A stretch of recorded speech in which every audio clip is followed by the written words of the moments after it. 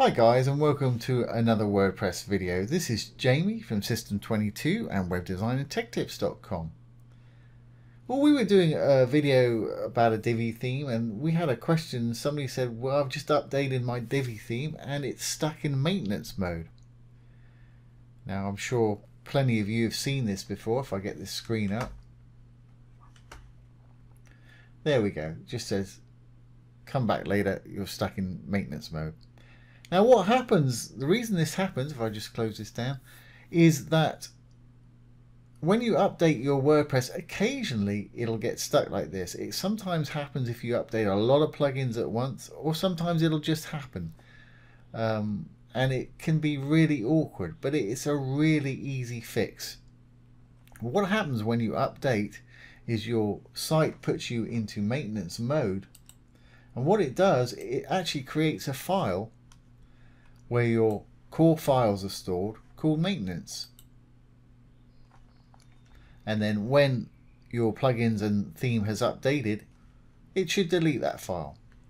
But occasionally it gets stuck and that file doesn't get deleted. So if you have this problem, go to your hosting, and your core files are usually in your public HTML folder on your hosting, and they'll be pretty similar to these here.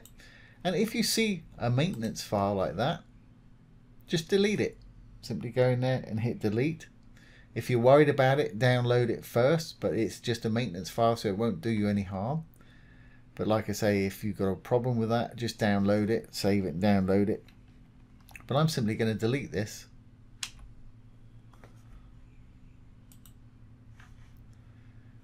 Now if we go back to our site and refresh, there we go. It's led us straight back into the dashboard, and of course the site is live again. And there we go.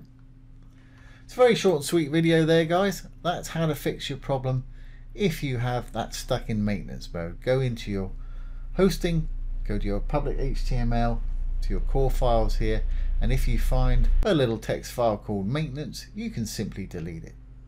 And like I say, if it worries you deleting files, download a copy of it. So there we are, short and sweet, how to fix the stuck in maintenance mode problem. So I hope you've enjoyed this today and found it useful. If you have, please give it a thumbs up, ring the bell, comment, share, and subscribe to our YouTube channel.